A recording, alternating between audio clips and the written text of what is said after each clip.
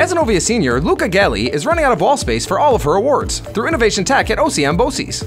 Innovation Tech at OCM BOCES is a wall-to-wall project-based learning school that is part of the New Tech Network. Galle, a Cazenovia senior, has won over 24 scholastic, academic, and artistic awards in the past 2 years. I had 1 gold, 9 silver, and 1 honorable mention. In my region, I won 3 Film Fest awards from the CNY Film Fest this year, and they actually made a new award in honor of my film. It was a documentary. I have one of my pieces of artwork in the J. Paul Getty exhibit in Los Angeles right now.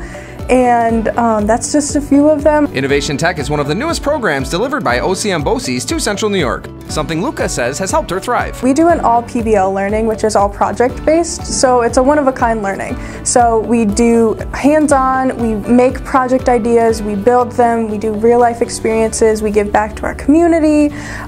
We just really do individualized learning. If I have something out of the box that I want to do, my teachers are always for it. It's really helped me to get up and get out and be more social and, you know, learn like talking skills or just like how to write a resume and like stuff that I actually will need. And awards aren't the only thing Luka is receiving.